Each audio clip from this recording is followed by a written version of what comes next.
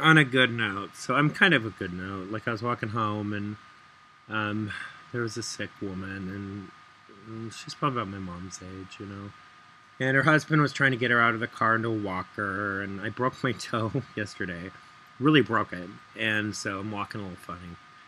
And I set it myself. I mean, like I'm going to call a doctor over a broken toe. I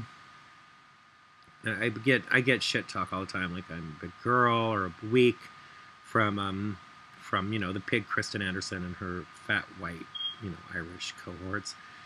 But I stopped for a second, and I was kind of hoping he'd say no because my toe really hurt.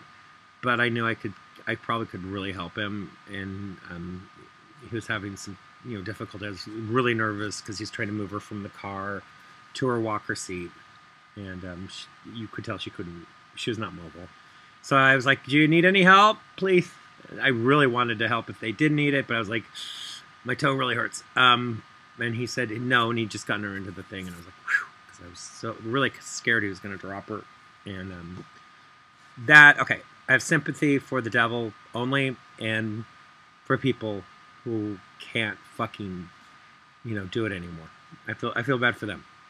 And I think I said to my mom one time I didn't care anymore, but come on, that woman was demanding up until the end, and I did pretty good. So yeah, I don't feel bad though for women who are going to bitch until the end. Go fuck yourself then. Go find yourself another nurse. I'm not going to do that again.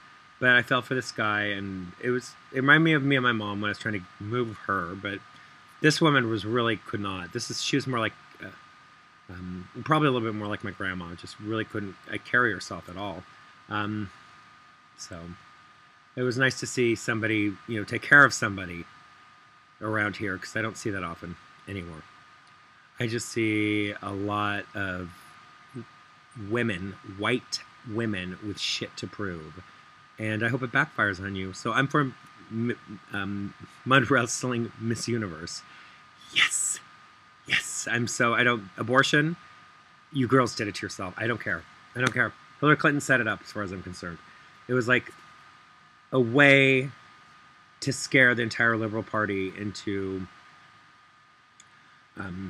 submission, I feel like. And I'm gay, but I was not for gay marriage because I didn't want to be the go-between. And I know that that's what we've become now, thanks to white feminist politics and Proud Boys. So thank you, Hillary Clinton, for being such a dishonorable piece of shit. I think everyone agrees. But I think everyone would like to see Miss Universe mud wrestling. And hey, maybe even Hillary Clinton wants to see it.